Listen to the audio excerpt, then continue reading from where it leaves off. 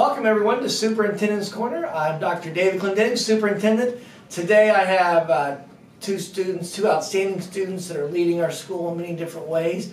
And we're going to talk about Mayor's Youth Council. It's a program that started a year ago, and this year they have an exciting project we're going to talk about. We have Jonathan Ott, he's president of Mayor's Youth Council, and Emma Beavins, vice president.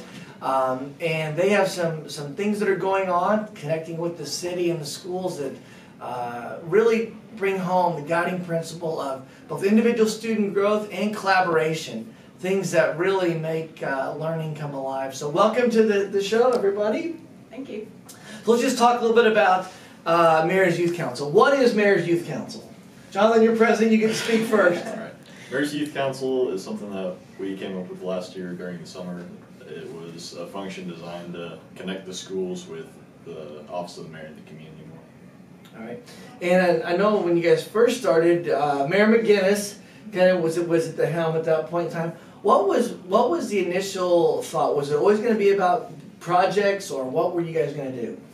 And like Jonathan said, the main goal is just to connect the schools with the city. So whether that was through like, I don't know, a program that we might set up, or just having the youth more involved in like community events. It wasn't always necessarily about big projects, but once we figured out that we could raise money to do big projects and bring new things to the city, that's kind of the direction we went in. Last year's project, I think you guys made the city flag, or rejuvenate the city flag, is that right? Yeah. So that was a great project. And then this year, how many members are on the council with you? 23. 23. How does a student get it tapped to come into the council? So there's an application process. You have to write a couple of essay questions. They're not very long, and then the seniors on the previous council and the president go through each application one by one and then rank them. And I think that's an important part, because I think that the kids, at least as the chatter that I got to hear a little bit about, both from the mayor, both mayors, is, you know, do I really have to fill out the application? Do I really have to follow through on some things? And the bottom line is yes, because the reason is the projects need follow through, right? And if you don't follow through on the little things, you're not going to follow through on the big things. And so it's really an important part of the application process. So how often do you meet? Every other week. Every other week. During school or outside of school? Usually during coach. And does the mayor come and participate? I know it's called Mayor's Youth Council, but is he here? yeah, he's probably at 3/4 of the meetings. Can't make it to all of them. Okay. But yeah, a lot of them. And so this year we have a pretty exciting venture with the city to talk a little bit about. So Emma, what are we going to do this year? So we are building an accessible playground in Blue Heron Park. Basically, the city has contracted a playground company, and we've worked with them to find accessible pieces, which means regular ability kids and handicapped kids can play together. So that's our project. And when you decided the Blue Heron site, Jonathan, how did that come about? We took into consideration the fact that we have floodplains in that area, and specifically the one that we chose in Blue Heron. As you might know, Blue Heron floods every now and then. And there was an old park there that got so much flood damage that it was unsafe for children to play on. So the site that we chose was one of the few ones in Blue Heron Park, or in that area, that did not flood regularly. So from the kind of the ground up, you have a company helping you. How big will the park be? Square footage wise, I'm not quite sure, but we have like a pretty big main structure. And we're going to see a slide and a swing and all the fun things that are in that? Yeah, well, and we have swings that handicapped children can be put in, and even a child in a mobility device can be like lifted out of their wheelchair and placed in a swing that they lay down on, and then they can be pushed. And yeah, that'll be great. So obviously, when you think about doing a project like this, you need a lot of things. You need person power, human capital, just to do stuff. Do you have a start date when you want to get this thing going? We're going to start building this in May. We're going to get our fundraising done by April, hopefully. Okay. And so fundraising is a big part of it. Is that correct? Yes. What's the sticker price on this concept? $305,000. $305,000. Yes. That's a lot of money. Yep. It is. Oh, how are we going to collect 305,000? That's a lot of cans. We're about 155,000 on our way so far. Outstanding. We talked to the city council and we raised about 75,000 Okay. of that. And Game Time, the company had a matching grant, and they matched other $75,000 and $75 so it added up to 155,000. So the council on our own has left to raise 150,000. That's still a big sticker price for 23, 25 members. Yes. So what are some things that you all are doing right now to get fundraising out and get awareness out? So right now we're working on a presentation that we'll present to various philanthropy clubs in Franklin, the Elks Club, the Rotary Club, Lions Club, and we're also drafting a letter to send out to all the businesses in Franklin asking for donations. And this is really a good time of year to kind of talk about donations. As we sit in the studio today, it's towards the end of November, and so we have a kind of a month before the year ends, and that's a fiscal time for a lot of businesses to do stuff. So if you want to donate to business, it's a great time to connect with our kids, and we'll tell a little bit how to do it towards the end of today's segment. So when you get going with the project, what's the official name of this going to be? Have you guys named the park? Right now it's just the Franklin Inclusive Park. Franklin That's our Inclusive running Park. So the FIP. Yeah. But we'll probably come up with a different All right. Probably be a good idea. So, all right. And then when you talk about the kids, do you have some kids in mind? I mean, how did you come up with the idea of a handicap park?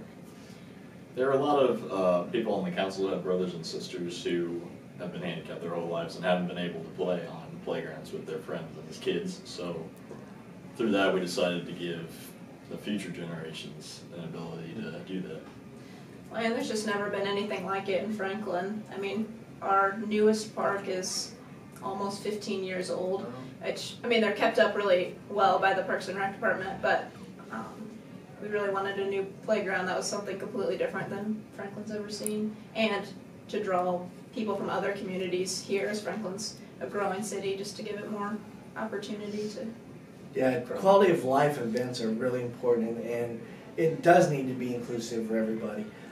Is there a park close by that you guys are modeling after, or is the company actually just saying, here's what we think should be the best design inside Blue Heron? For the most part, it's completely original. Okay. Whenever Game Time came up to us and helped us out, they gave us a list of components that we could choose from. Okay.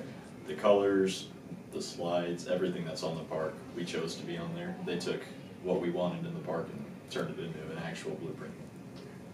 And do you have a drawing? Do you have a picture or Yeah, we have a representation of the digital, park? Okay. digital picture we can send you if you want to post. Well, we'll post that as well as how to donate money. So how could if someone help either both in labor and in financial? Obviously, $150,000 is what we need. How do they do that? So financially, you can donate through the Community Foundation website, which is tax deductible if you donate that way.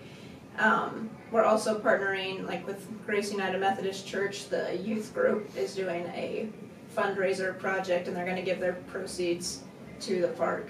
But other than that, we're just relying on the philanthropy clubs and businesses. When is your first public speaking opportunity to tap into this? I know this is kind of the kickoff, as we talked about in Superintendent's Corner. Do you have any dates scheduled? To talk to philanthropy Yep. groups? Not yet. We're sending out the letters either today or tomorrow to the individual businesses, and we'll hear back from them.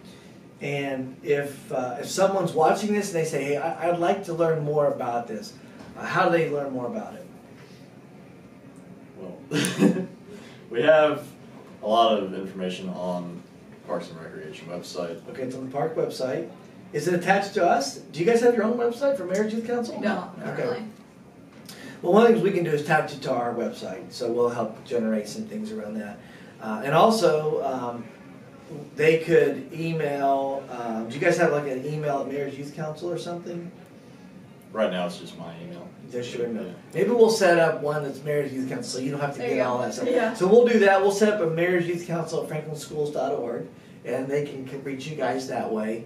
That way, if someone wants you to come and talk, you can have an opportunity to do that. But more importantly, if they have questions about timeline and donations, obviously, we want to see this thing kick off and really make a difference for kids, because I would agree it is a quality of life, and we do see kids that probably want to go swing and want to go do stuff, but it's just not the right opportunity. So your vision is awesome. Really, really proud that you guys are doing this. So anything else that we should know about the project? You can donate on the Community Foundation website. It's going to be under the Franklin Parks and Recreation. Okay, so we'll get that out. Well, thank you for coming and chatting with us. Let's shift gears a little bit. Let's talk about kind of what you do in school and who you are. So Emma, we'll start with you. I know you're a senior. You got some things that are playing. What do you hope to do a year from now? I haven't officially decided on a college yet. My number one choice right now is Butler, and I would major in English and political science. So hopefully I'll be writing about some government stuff sometime in the future. So. All right. And Jonathan, how about you? I know you're a junior. You got a couple of years to think about where you're headed, but what are you hoping to do? I'm hoping to do either something with journalism or engineering. I haven't decided which one I like more yet. All right. Well, those are two great things. And here's just an example of outstanding students that we have in our school that really bring the guiding principles of individual student growth and collaboration alive. Well done, both of you. Thank you for taking this initiative and growing it. I'm sure that it will be successful, and come May, we'll have a weekend party and build this thing, and it'll be a pretty cool thing. And I think the newspaper or Channel 6, whichever interviewed you all, said something about when you guys come back to Franklin, you'll be able to say, hey, we did that, so that'll be pretty cool. Yeah. So well done. If you have questions about Superintendent's Corner, or more importantly about the Mayor's Youth Council, please email to mayorsyouthcouncil@franklinschools.org.